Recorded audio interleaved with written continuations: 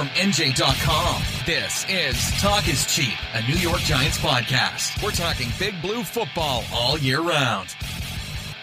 Welcome, Giants fans, to episode 118 of the Talk is Cheap podcast, a New York Giants podcast here on NJ.com. I'm your host, Dan Duggan, and before we get the show started, a few announcements. Obviously, I'm not usually the host of the show, so first off, Joe Giglio, who did a wonderful job hosting this podcast for years. Fortunately for him, he got a job at WIP, which prevents him from hosting this show. So we will miss Joe, and I'll do my best, but I don't quite have the radio chops that Joe has. And then also on the NJ.com staff, we've had a little bit of a shakeup with James Cratch is now on the Rutgers beat, and Ryan Dunleavy is joining me on the Giants beat. He had been on Rutgers previously. James did a phenomenal job with this. He helped me when I got on the beat, kind of showed me the ropes. I know a lot of you fans really enjoyed him on the podcast. Even if you didn't always agree with what he had to say, you had to appreciate his insight and his passion. But I think Ryan will step in and do a great job. I know Ryan from competing with him actually on the Rutgers beat when I first got hired by NJ.com in 2013. He was at the Asbury Park Press, and we went head-to-head for a few years, so it's nice to finally have him on the team. I think you guys will really enjoy Ryan's perspective on things. So I'll just kick it over to Ryan real quick so he can just at least introduce himself, and then we'll get into the news of the day. Thanks, Dan. Yes, same, man. Looking forward to working with you. Looking forward to covering the Giants, obviously.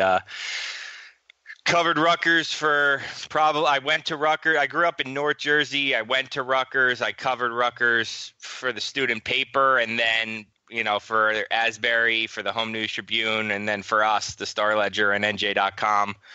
Enjoyed working with my buddy Keith Sargent over there. We made a good team. I'm sure you and I will make a good team. Covered Rutgers for 7 years. That's 4 years of Big Ten football. Went to some of the best, football stadiums in the country. Really enjoyed that beat, and looking forward to covering the Giants, which I did a little bit in the Tuck and OC locker rooms back in 2011, 2012. Actually, one of my first road assignments before I was even covering Rutgers was to go to the 2011 NFC Championship game out in San Francisco in Candlestick Park, which was a total dump and it was the pouring rain. I actually think the auxiliary press box I was sitting in, there was like rain leaking off the tent. I was like, this can't be the NFL, right? Looking forward to it. I've covered Giants before, 11 and 12, and then I hopped on with you and Cratch at the end of this season. And it was a very different locker room is probably the best way to say it. So looking forward to what 2018 brings. Well, you'll be happy to know they have a new stadium for the 49ers. So we were just out there this year. I don't know when the next time we'll be back, but you shouldn't have any flooding issues next time we head out there. And hopefully the GPS takes you to East Rutherford, not New Brunswick, those first couple of times we're out there for OTAs. But enough about the NJ.com changes, because there are much bigger changes going on in East Rutherford. The last time we had this podcast was right after Dave Gettleman came in with his kick-ass message at the end of the season. And now Pat Shurmur has officially been announced as the head coach. I mean, it was one of those open secrets, how the NFL kind of always works at this time of year. We knew he was going to be the guy. Giants officially announced it on Monday. We've had time to kind of process this news. Obviously, there's been a ton of content on NJ.com about Pat Shurmur. But I think the last taste that he left, or the final audition he had, didn't go so well, and Ryan was in Philadelphia. Listen, no one should make a judgment on a hire based on one game. I mean, he got that offense to the NFC Championship game, and you look at that lineup, there wasn't a ton of superstars there. So I don't think we should discredit him too much from, ran into a buzzsaw there in Philly, and Case Keenum kind of turned into a pumpkin. But Ryan, again, you were there. I know you spoke to Pat briefly after the game. Just kind of curious, just your takeaways from that game and from talking to Pat.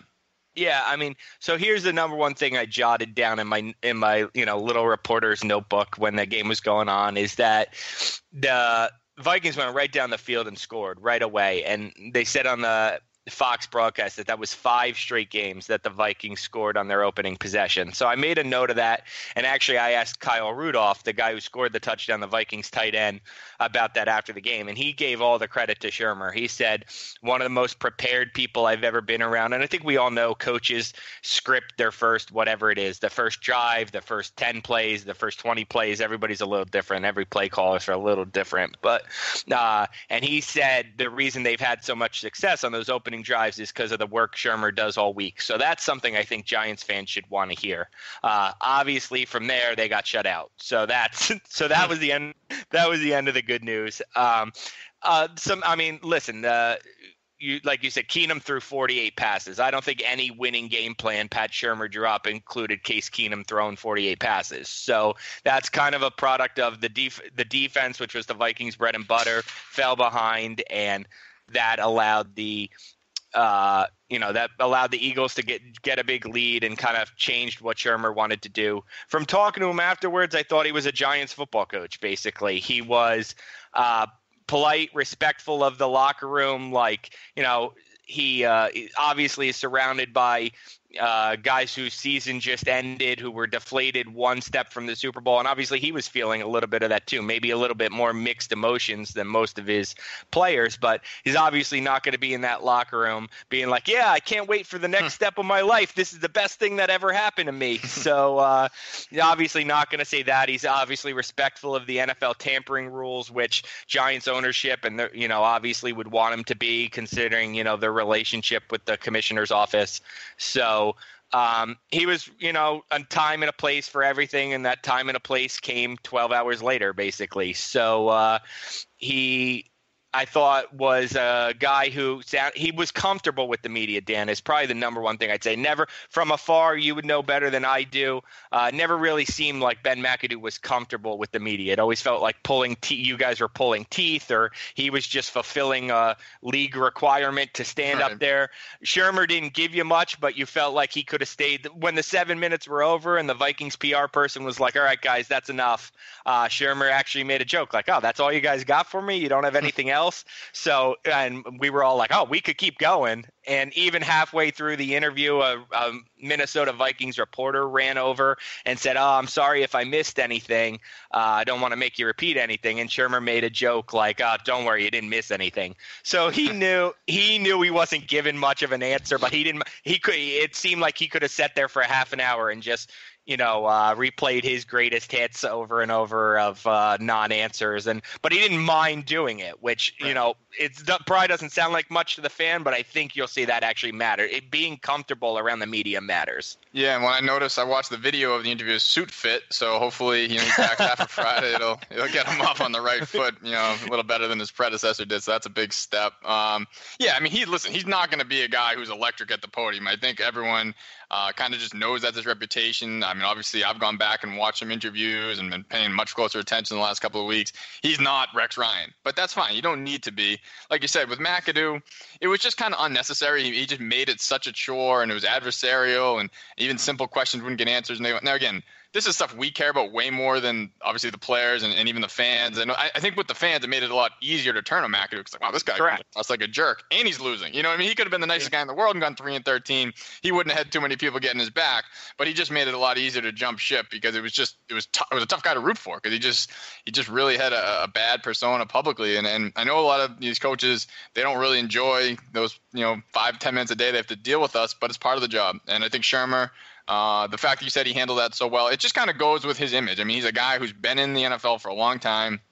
He's had marquee roles, offensive coordinator, obviously was the head coach for the Browns for a couple of years. He knows the drill, so he handles it well. I think that's what we can expect. Again, I don't think he's going to be up there and we're going to be filling our notebooks every day with Pat Shurmur at the podium, but he doesn't need to do that. I think he has, a professional personality. And I think it also speaks to how he's going to handle the locker room. He's not going to go in there again. And I was talking to John Greco, who played for Shurmur in Cleveland, who finished the season with the Giants. And he's not going to give General Patton speeches is how Greco described it. But that's not really necessary. I think a lot of us who probably stopped playing football in high school maybe remember the crazy coaches you had there, or even in college it happens more. It doesn't really play in the NFL. So listen, Pat Shurmur's not going to turn the locker room around because of the motivational speeches. It's going to be because players are going to respect him. I mean, listen, he's going to have to set some discipline guidelines, which McAdoo kind of struggled to do until things got out of hand. But the thing I think is players respect Pat Shurmur. His resume speaks for itself, especially on the offensive side of the ball. And obviously results are going to speak for it. It's a lot easier to gain respect if you're winning games and players feel like you know what you're doing. And I think he checks those boxes. So before we even really get too much more into Shurmur, I think we should just at least review the process a bit because, we haven't done this podcast since, like I said, Gettleman got hired. So the coaching search had, really just begun at that point. So, I think, again, everyone has followed along and interviewed 6 candidates. I would say there's really 4 legitimate ones. Shurmur, the Patriots coordinators, Josh McDaniels, Matt Patricia, and the Panthers defensive coordinator, Steve Wilks, who just got hired to take the Cardinals job. Were you surprised by that, Dan, the Wilks to the Cardinals? A little bit, but it's funny because, when people talk all these plan Bs and plan Ds and everything else, I mean, I think Shurmur was Arizona's top choice. So I think they had to scramble a bit. But, hey, Wilks interviewed like pretty much for every opening. So he clearly was a hot candidate. I think that's the guy. The Giants fans, it'll be very interesting to kind of measure him and Shurmur over the next few years. Yeah. I just don't think they were getting those Patriots coordinators. So, whether that's a failure of the Giants or whether the Giants job is not as attractive. I mean, when you just looked at it from day one, Matt Patricia was always going to be drawn to Detroit because of the relationship with the GM there who was in New England forever. And with Josh McDaniels, the funny thing is the knock on him is, he's only done it with Tom Brady. Well, Andrew Luck, if he's healthy, might be the closest thing to the next Tom Brady. I mean, again, I'm not saying he will be, and the health is a big question mark. But if you're going to roll the dice, if you're Josh McDaniels, have already flamed out once without a quarterback, he's going to make sure he gets himself into the best possible situation with the quarterback. So I think that's what Indianapolis represented. So I was a little surprised, and I thought maybe I have a little bit of Eagles syndrome right now, but I thought they Cardinals would want to interview DiFilippo or Schwartz or Frank Reich or somebody this week. I was surprised they acted so quickly on Wilks. I guess I would. That took me a little bit aback. So yeah, I mean DiFilippo was a guy who had a lot of buzz, and it never really got off the ground. I think that was a hot name when you were just kind of starting to think like who could be the next guy. And again, he didn't really get a lot of interviews. The Giants obviously didn't look at him. I think maybe he's a year away, or maybe he needs to get an OC job to move up that ladder a bit. It's it's a bit of a jump to go from QB coach to head coach. And as far as Schwartz, that's an interesting name to bring up too, because I think we'll all remember the day of the season finale. Adam Schefter, who's not one to just kind of throw stuff against the wall, reported not only that was Schwartz a candidate, that he was the early favorite. Yeah. And the Giants never even interviewed him. I think that I'm not sure what happened there. It's maybe the Giants didn't love the way that news got out. I think that you talk about Shurmur's personality. That's not Schwartz's reputation. He kind of has a tough personality. Yeah. And he didn't feel like you said Shurmur felt like a Giants coach. Schwartz never did. So I'm not stunned that didn't work out, but I'm surprised they didn't at least interview him. You brought up an interesting point too a minute ago. You said Giants fans will probably for the next couple of years measure up Wilks and Shurmur, and those will be the the measuring sticks for each other, which is interesting because McAdoo's measuring stick was probably Doug Peterson. For sure. And obviously that didn't work out. So right. And trust me, fans will be measuring Patricia because there was just so much smoke about him being the guy. So listen, when the Lions, if they go 11-5 next year in the playoffs, people are going, why don't we get Matt Patricia? But I just think you have to be realistic with where they were coming from and the fact that he had the relationship with Bob Quinn in Detroit, and they have a franchise quarterback in his prime who's locked up long term. That's a nice. I mean, listen, the Lions are better than the Giants. Giants fans don't want to acknowledge that. I mean, who cares? You got 4 Super Bowls. The Giants have not been better in the last 5 years. And again, that quarterback is huge. How many head coaches say after they get fired, "Well, I never had a quarterback. Couldn't get the." I mean, I'm not saying Matthew Stafford is Tom Brady, but it's a lot better situation to walk into an aging Eli Manning and maybe a Davis Webb or a number 2 pick. I mean, Matthew Stafford, is in the upper echelon quarterback, so that makes that a much more appealing job. Well, let's bring that back to Pat Shurmur right there. You mentioned how many guys say they've never had a quarterback. Well, Pat Shurmur's 2-year stint, he went 9-23 with the Browns. Everybody goes 9-23 with the Browns. They're lucky. his first-year quarterback was Colt McCoy, and his second-year quarterback was Brandon Weeden. Now, he drafted Brandon Weeden, so, that's on him. But you want to talk about never having a quarterback. Well, Matt Patricia's going to walk into Matt Stafford, and Josh McDaniels is going to walk into Andrew Luck, and Pat Shurmur walked into Colt McCoy and Brandon Weeden.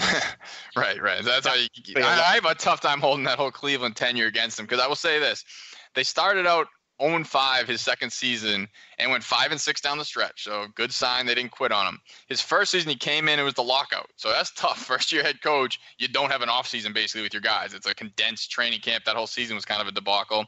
And then in 2012, again, he finishes on a high note. Most coaches are probably going to get a third year there, but they had changed ownership. So again, ownership's going to want to start with a new guy. So he was kind of just, the odd man out there a little bit. So that and you didn't hear any big problems. I talked to John Greco. There wasn't the locker room issues that really did McAdoo in. Because even all this season, when we were, when Cratch and I were talking on this podcast, it was hard to believe they would really fire Ben McAdoo after an 11-5 playoff season in his first year. But things just unraveled so drastically that they were left with no choice. I mean, if they went 5-11 or something, Ben McAdoo is still the head coach. But so again, just relating that to Shurmur, with Cleveland, they were just a bad team. Colt McCoy, Weeden, you're not going to win many games. But it wasn't like didn't unravel there. It wasn't this disastrous tenure that's going to take years, I think, for McAdoo to even get a sniff of a head coaching job, because he's just got the stink of last year on him. Whereas with Shurmur, I mean, listen, he didn't have the horses, and you've seen what's happened in Cleveland in the years since he left. Like a joke, that 9-23, it kind of looks better by the year. Yeah, when you mention his Cleveland tenure, two things that pop out to me. Too, and in addition to, you mentioned the ownership change and the lockout. Two other things there. One, he and Colt McCoy, there was some sort of concussion debate. Like, I think he put Colt McCoy back in a game with a concussion, and that's kind of what launched the NFL concussion protocol to a new level. So I thought that was interesting. I haven't read much on that recently on Shurmur and McCoy, and I think that maybe that is why he ended up pushing Brandon Weeden so hard that second season. I doubt Shurmur's going to want to revisit any of that, when he's a Giants coach, but that's something I think is worth noting, like that maybe came up. And then one other thing is, I thought this was interesting. I think this is a good thing for Shurmur. He and Joe Hayden, who was the Browns, star cornerback, got into it one day on the practice field. Just Googling Shurmur and Browns, I came up with some stuff on him and Joe Hayden getting into it on the practice field one day. So obviously, I wasn't at that practice, but clearly they got into it a little bit in front of the media. Shurmur didn't back down. Again, you would know better than I do how McAdoo was in terms of player confrontations. It doesn't seem he did a great job. It was none. No discipline. Yeah, so I don't know the origins of that. Obviously, I don't know if anybody knows if they had a history before that day or whatnot, but clearly he and a player got into it, which you might say, oh, wow, that's a bad thing. He didn't get along with his players. No, that was the only indication of it, and when something popped up, it didn't seem like he didn't get along with his players. It seems like his players respected him and probably respected him even more after that day. Right, and I think we both spoke to Mary Kay Cabot, who's the great Browns beat reporter, and she said that they were fine after that too. So it wasn't something that lingered and it poisoned the locker room again. I mean, coaches have to do that. That's one of the things that always just kind of blew me away with McAdoo, is just kind of the lack. He was such a player's coach. I mean, guys are getting into fights in practice. I know that happens. Bill Belichick has a rule: you get in a fight in practice, you're gone. Like, just doesn't matter who started it, doesn't matter who threw the first punch, you're both gone. And there would be melees going on at the Giants training camp day after day. And again, some of that's, hey, boys will be boys, some of that's football. But it doesn't send a great message that your teammates are, literally throwing hands. It wasn't just like the pushing and shoving. And also it disrupts practice. You only have so much time on the field with the CBA and everything else. So if you're letting guys just, have 12-round bouts, that's 5 plays you didn't get to run with Davis Webb or, whatever. So I think that, not to make too much, of course, we weren't there for the Shurmur Hayden thing, but just any coach has to have a little bit of a discipline streak. Sure. So again, even that little anecdote speaks to that, because again, that is probably the question mark, because he's just not a sexy hire. There's no way around that. I mean, I always make jokes about guys' names. Just Pat Shurmur just doesn't jump off the marquee edge. I'm telling you, people will not spell his name right for his entire Giants tenure. You'll see ER. You'll see it'll be botched forever. And again, his Cleveland Browns tenure, I mean, nothing there jumps out as this guy's going to be a great head coach in New York City. But I just think it's a solid hire. And again, if you got Matt Patricia and Josh McDaniels, maybe the ceiling would be higher because they kind of get these young guys who came from the Belichick tree. Maybe they're the guys who would finally be able to duplicate that success. Shurmur doesn't have all that sizzle, but I think he's just a solid guy. And I think he will come in and just kind of restore some order, and that's what this franchise, kind of desperately needs. What I liked about him was this, and listen, I started the first week of January, so for me to have had any actual insights into the coaching hire was probably, I didn't. So, but from a guy who follows the team and a guy who knows football. I liked Shurmur as a hire for the Giants for this reason. The number one issue, and I'm sure we'll get into it, facing the Giants this offseason is what are they doing at quarterback? Is it Eli Manning? Is it Davis Webb? Is it the number 2 pick? Is it all 3 guys on the roster next year? I think it probably is. I think it's probably going to be all 3 of them on the roster next year. So, and then if that's the case, and we're going to be guilty of this, we're going to make it, I'm about to make it seem like it's a bad thing, but we're going to be the ones making it a bad thing. There's going to be questions every day, like who's the number 2 guy on the roster? Is he gaining on the number 1 guy? Is the number 3 guy gaining on the number 2 guy? Who's inactive for the first game? Like, it's all going to be that kind of quarterback headache dilemma, and Pat Shurmur's number one thing is he's a quarterback guru, right? He was Donovan McNabb's coach. It was Sam Bradford Rookie of the Year under him. He had this reclamation project with Case Keenum. Nick Foles had 27 touchdowns and 2 interceptions in 2013 with Shurmur as OC and Chip Kelly's offense. So he's got this extensive quarterback resume. So if Matt Patricia was the hire, and I've heard great things about Matt Patricia. I know somebody who knows Matt Patricia well, says he is a great he's going to be as close to Belichick in terms of running a program as possible. So I don't know how it'll be on game days, but but Patricia was going to need to hire some Shurmur type guy to be his offensive coordinator. So you were going to put a lot of expectation on that offensive coordinator. He was basically going to have to be associate head coach. So to me, I think hiring a quarterback guy for the Giants made sense. Whether his last name is Shurmur or Smith, or whether he was a head coach before or not, I thought you needed somebody who's going to know how to handle that quarterback room. And that's why, to me, I thought it was a smart hire. Right. Well, I guess the one thing I'll throw into that, if you were hiring him for quarterback's coach or offensive coordinator, it would be not even a home run, it'd be a grand slam, because again, his track record is phenomenal there. He is going to be the head coach. So how much time will he be able to spend in that quarterback room? I mean, I think Mike Garafolo said on NFL Network that he's leaning towards calling the plays. I mean, listen, I think everyone around the Giants is a little scarred from Ben McAdoo's face being buried in the diner sheet and kind of not having a full grasp on the team. But there are plenty of head coaches who call plays and have success. So I can't rule that out as being a good thing. Because again, listen, that's why he got the job, because of his ability as an offensive mind and then specifically as a play caller. But I don't know that he'll be able to, if they have the number 2 pick, is he going to be able to really spend a ton of time grooming that kid behind the scenes when he's also got to be getting ready Eli Manning to play the Eagles and getting ready to play the Cowboys? So I think that will be interesting how he fills out his staff on the offensive side of the ball. Because if he's going to call the plays, like in Cleveland, he didn't even have an offensive coordinator the first year. That's a terrible idea. That was way too much on his plate. And to his credit, he recognized that, brought in a veteran guy in Brad Childress in 2012. And my understanding is they kind of collaborated on the play calling. I don't think that he totally seeded it, but I also don't think he was the only guy calling it. It was a little more of a collaborative, whereas with McAdoo, it was McAdoo called it, and then he handed it Sullivan. There was really no collaboration there.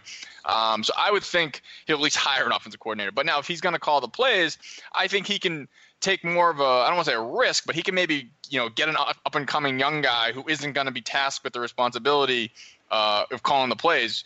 A guy like DiFilippo would be a great hire. I don't know if they'd be able to pry him away from Philly. And the other problem with a guy like that, you might get him for 1 year and then he's gone next year to a head coaching job. But hey, listen, you deal with that down the road if that happens. And again, I'm not saying DiFilippo is a candidate because there's no real direct ties there to Shurmur, but he's certainly, I would think he's on every head coach's radar for a potential OC job. And then you're going to hire a quarterback's coach too. So those hires are going to be important to deal with these guys. But I think the most important hires for Shurmur, the most important was going to be a defensive coordinator, because obviously he has the offensive background. You trust that that's in good hands. And we already have a report again how these things work. I mean, the order is always out of whack because, hey, Shurmur wasn't even hired when there's already reports that Thomas McGahee, he's going to be a special teams coordinator. He was with the Panthers the last 2 years, so very familiar with Dave Gettleman. He was also with the Giants from 07 to I think 10 or 11. So he has familiarity, with the Giants. So he made a lot of sense. I'm sure Shurmur maybe knew of him or just signed off on it if Gettleman and Mara and everyone recommended him. Sure. I mean, special teams coordinator isn't brain surgery, although Tom Quinn might have made it seem like that. But defensive coordinator, the reports that Jack Del Rio, I mean, that's a guy I thought might have got looks for head coaching opening. So I think that's, if nothing else, that is a marquee hire. That's a big hire. That's a big name. Everyone knows Jack Del Rio. So what are your thoughts on Del Rio? Because, again, I think that might be the most important hire on Shurmur's staff, that defensive coordinator. Yeah, if that's him, I'm with you 100% there, Dan. I thought Del Rio was a guy – not necessarily for the Giants job would be a head coaching candidate, but some of the ones that open later. The Cardinals obviously was still open until this week. The Titans opened after the divisional round. So that was a guy I thought, oh, maybe Del Rio ends up there. I kind of thought he got a raw deal. Again, I'm not in Oakland or Vegas or wherever the Raiders or LA or wherever they play. But I'm not there, but I kind of thought from afar he got a raw deal. I mean, you're talking about a guy who I think they went 12-4 last year. And the quarterback gets hurt. They might have made a run to the Super Bowl for all you know. Yeah, and you're playing with that. And then this year they go 6-10. I think I want to say they had more injuries again this year that kind of derailed that team. And the NFC and the AFC West was extremely competitive, right? The Chargers were good. The Chiefs they were all around 9-7. So I just thought he kind of got a raw deal.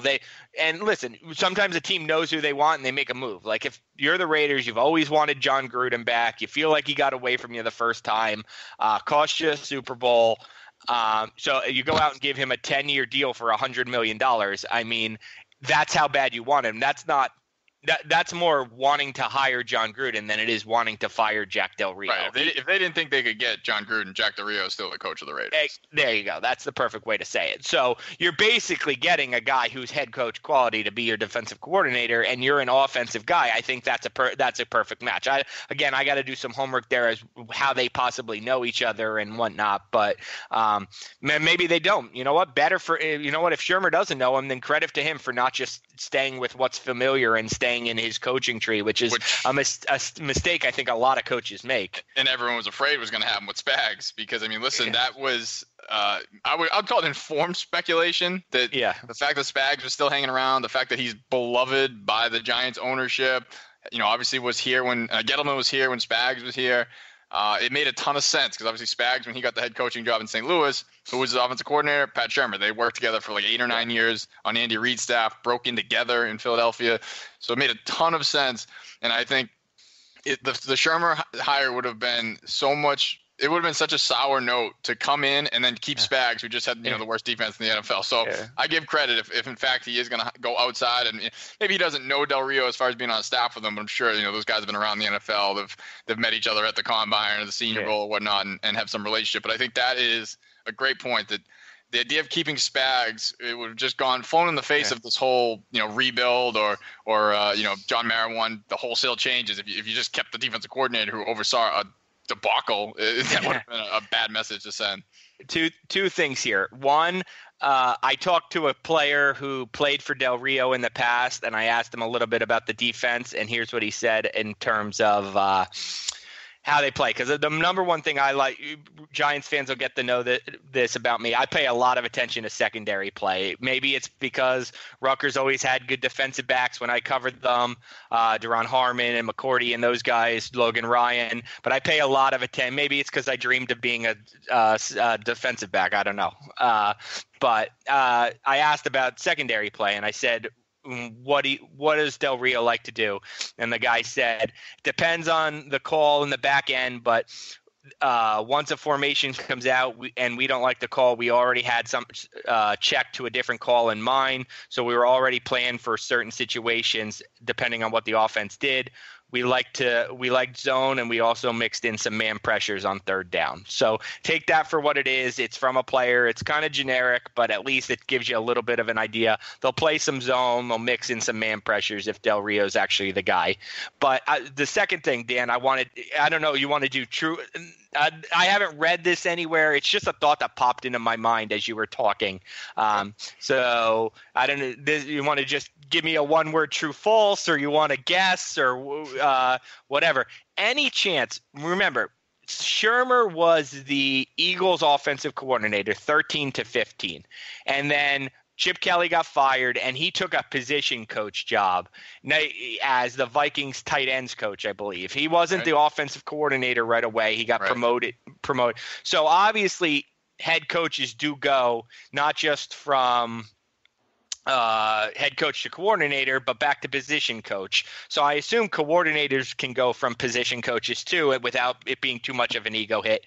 Any chance he keeps Spags as a position coach?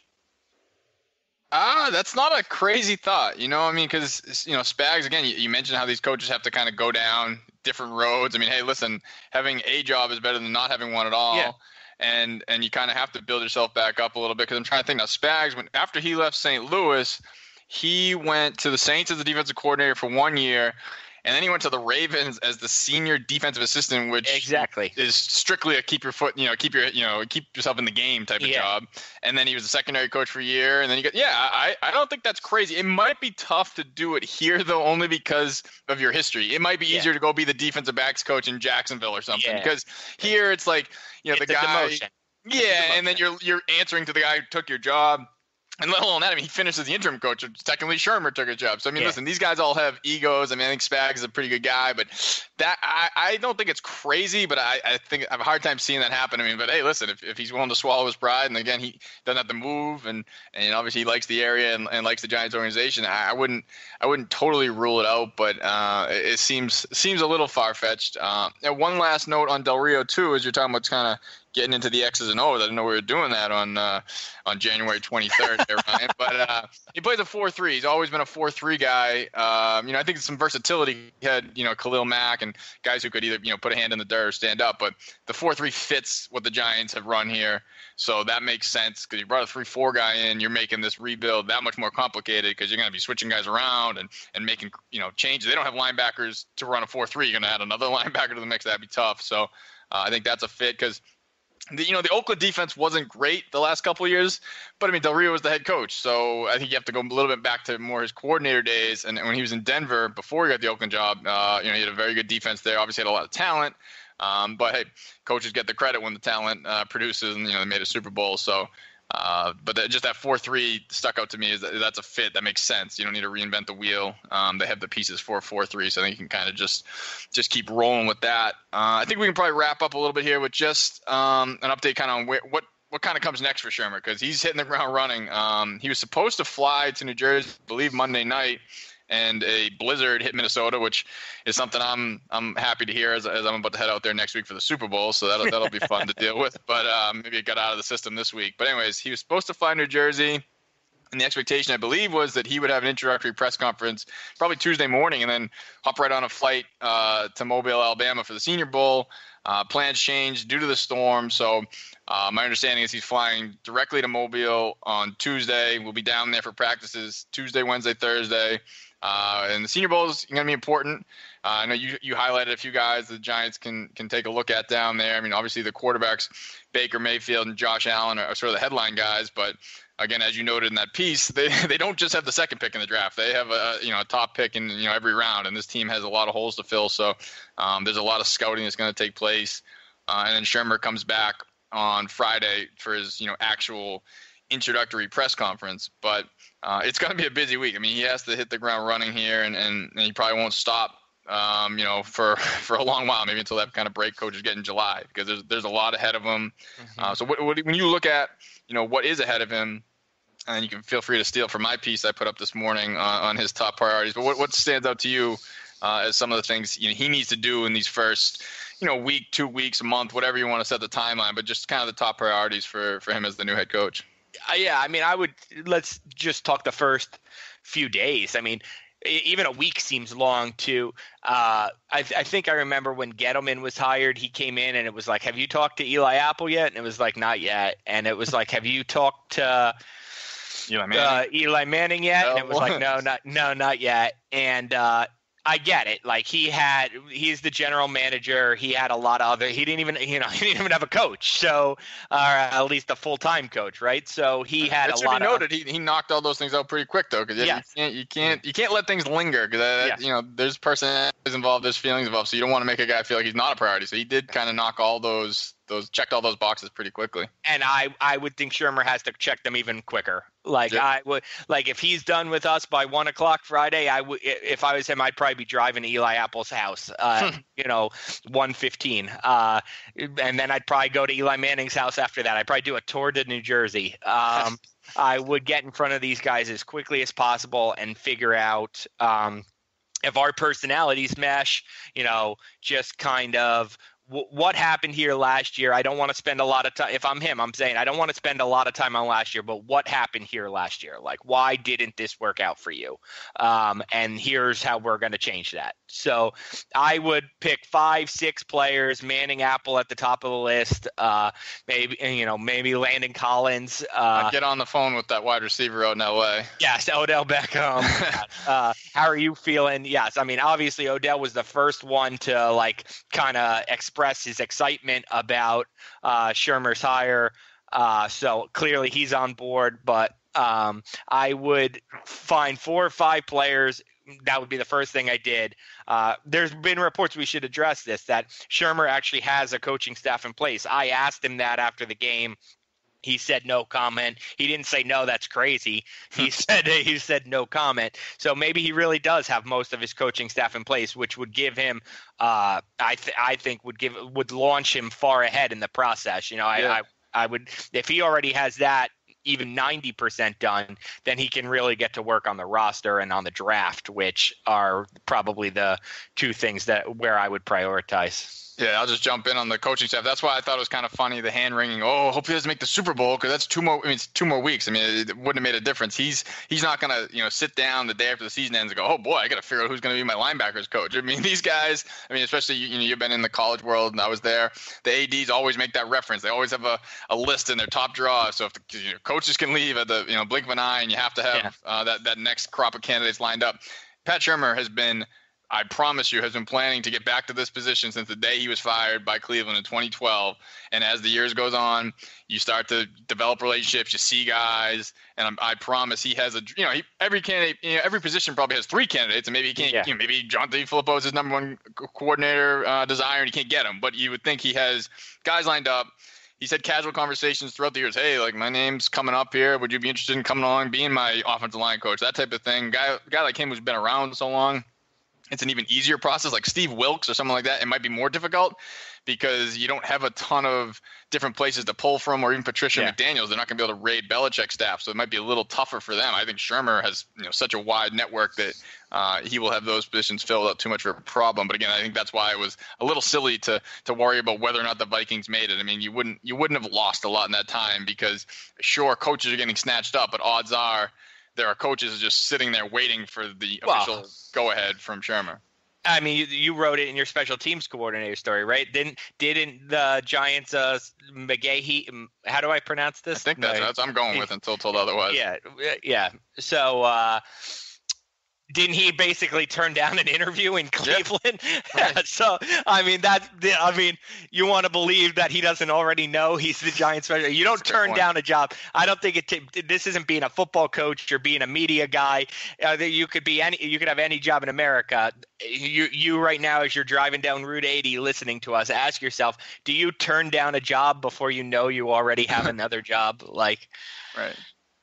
Yeah, no, that's certainly the case. Again, I think a lot of the stuff, it's kind of silly. And I understand why you can't officially announce stuff, but I mean, again, it's a little bit silly because again, these things are in place. A lot of handshake deals and a lot of phone calls. There's no rules preventing that type of stuff. But yeah, so I think we have covered quite a bit here for the first episode of the sort of new iteration of the Talk is Cheap podcast. It's been great having you alongside here, Ryan. I think we're going to have a lot of fun over the next couple of months, seasons, however long this rolls on. But if it's only a couple of months, something went wrong. Well, I'm just, like Pat Shurmur, I'm just small goals, just keeping my eyes focused on what's ahead of me. There's a time and a place. Exactly.